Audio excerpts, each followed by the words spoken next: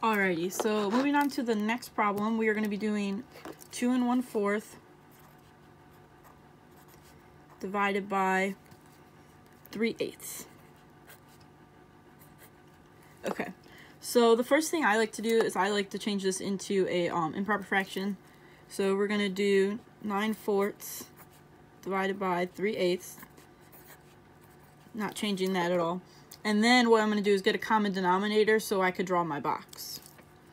So we got 18 8 divided by 3/8. Alright, so our common denominator is going to be 8. So I now know that each of my boxes is going to have 8 little squares in it. And I know I'm going to need 2 boxes that are full for sure because we have a whole number of 2. And then the other box is going to be whatever I need for the leftovers.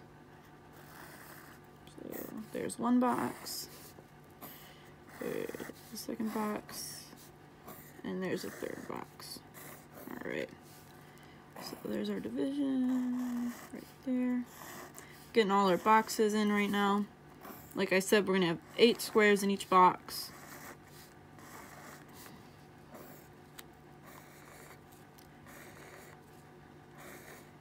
Alright, so now we're going to start coloring in. So, there we go. There's 8, 16, 17, and 18. Alright, so now what we're going to do is we're going to make groups of 3/8. So each of these boxes represents 1/8. So one group is going to be equal to 3 of these boxes. So what I like to do is I like to number them 1, 1, 1. So there's group number 1. And now we have 2, 2, 2. Group number 2, 3, 3, 3. Now we have group number 3, and we got 4, 4, 4. Group number 4, 5, 5, 5. Group number 5, and then 6, 6, 6. So we have when we're taking away the 3/8 from the 18/8, we end up with 6 groups. So our answer is going to be 6.